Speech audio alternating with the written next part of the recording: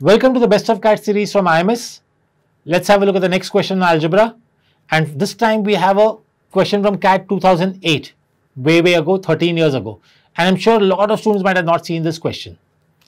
As usual, pause the video over here, try the question on your own, and then go ahead. Now, the question says, if the roots of the equation x cube minus ax square plus bx plus c are three consecutive integers. Remember the word integers. Whenever they tell you integers, you should always think that means I can take positive as well as negative. I can take 0 also. Then what is the smallest possible value of b? We want to know the smallest possible value of b. Before I do this question, let me just do a concept with you all. If I have a cubic equation in the form of ax cube plus bx square plus cx plus d is equal to 0, whose roots are three roots are alpha, beta and gamma. Now, it's a cubic equation, so it has to have 3 roots. Let's assume the roots are alpha, beta, gamma. Then what are the properties we have? We should know that the sum of the roots, alpha plus beta plus gamma, is minus b upon a. Taking 2 roots at a time and the sum of that is alpha beta plus alpha gamma plus beta gamma will be c upon a. And taking all 3 at one time, that is alpha, beta, gamma, will be minus d upon a. So before you go ahead with this question, you have to know this property well, because we will be using this part of the property to solve our question. Now if I look at our equation is x cube minus ax square plus bx minus c.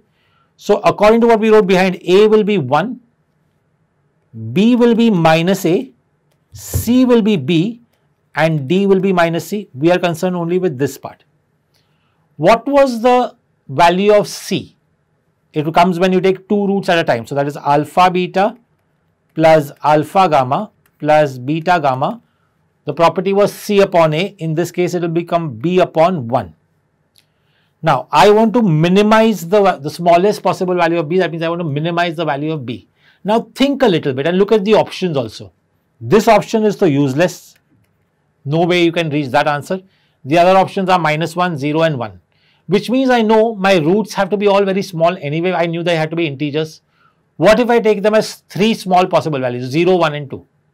Suppose if I take them as 0, 1 and 2, all 3 positive. What will I get? 0 into 1 will be 0. 0 into 2 will be 0.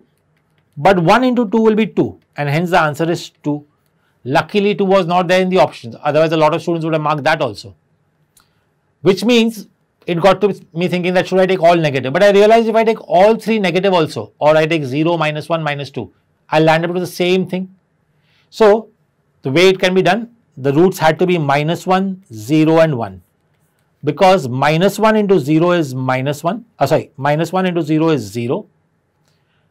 Minus 1 into 1 is minus 1. And 0 into 1 is 0.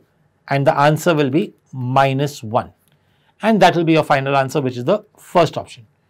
So this was a pretty straightforward question if you knew the property that alpha beta plus alpha gamma plus beta gamma is c upon a, in this case b upon 1, and just then think a little bit with values, it becomes very easy.